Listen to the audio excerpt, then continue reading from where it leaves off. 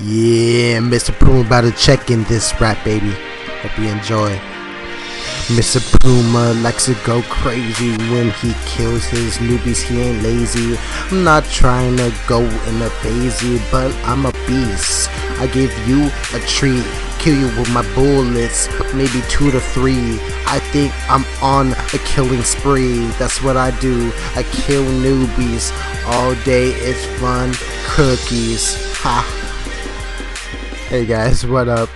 I hope you guys enjoyed that quick little rap there I did there, freestyle rap. I just wanted to have a little fun while doing that, just show you guys a little bit of taste of what I got in my rapping. But you know, as you could tell by the rap that I just did there, I'm not a very good freestyle rap, but I just like having fun doing it. I'm more of a pre-planned writer slash rapper than a freestyle. It's just hard processing the words that are coming out of your mouth while you're rapping, going with the beat. So I struggle with that freestyle rapping. But anyways, guys, I'm bringing in a new edition of Story Tuesday. I don't know if you guys seen my previous video about like 3 or 4 weeks ago where I was going to do a series on Tuesday where I tell you guys a funny story that or an interesting story that has happened to me on Tuesday. I'm going to share with you guys that today. So if you haven't seen my previous video about me talking about me doing a basketball montage, well, let's say something happened and I didn't do very good in the tournament. So this tournament, this 3-on-3 tournament, I was all pumped up to ready for the round, our first round, and I did this beautiful fadeaway shot. I wish I could show you, but I didn't record the first game. I did this beautiful fadeaway shot. You know, we were tied and everything, but then from then on, oh, the game just went downfall. We were all doing air balls. We were hitting brick shots. I mean, every single shot that we threw up there were not the greatest shots. So, after this, like, I guess during school, the next 2 days on the Monday, everyone was just talking crap about us, like, oh, we sucked.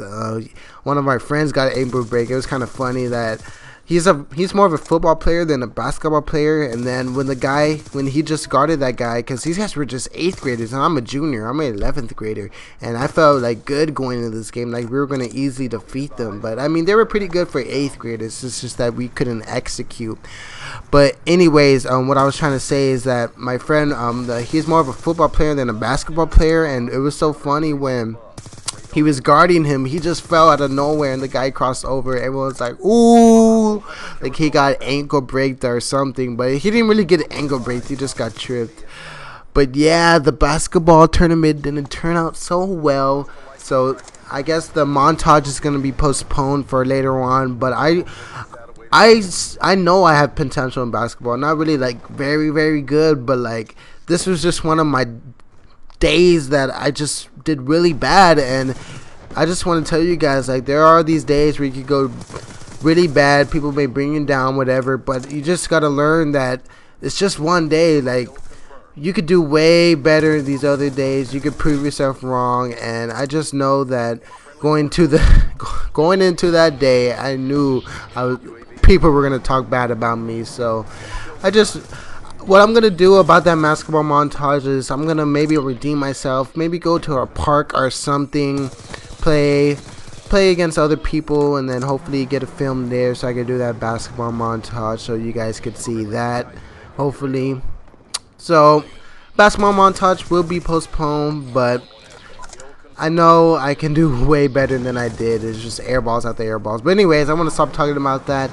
And here in this gameplay, I recorded it off of theater mode, and then I was doing very good. Could have got like an 80 plus, but then host migration, you know, failed on us. So in the clip, it just failed at the end. And I did not know going into this gameplay how the SWAT was going to be so good. I didn't know the SWAT, if you just use stock silencer and select fire, I mean, this is a beautiful gun. You don't even need toughness with this gun. I definitely recommend use this gun, because this is an underrated gun on this game, the SWAT. It's just, you feel so smooth. It's like a big assault rifle. It's like a big P90 from Modern Warfare 3. It feels so swift, it feels so good. The iron sights is so great.